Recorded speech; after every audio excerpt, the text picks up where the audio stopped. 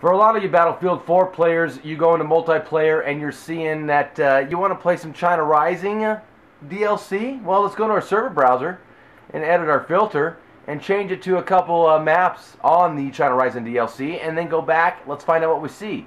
Well, there's a network available right there, a map, Dragon Pass.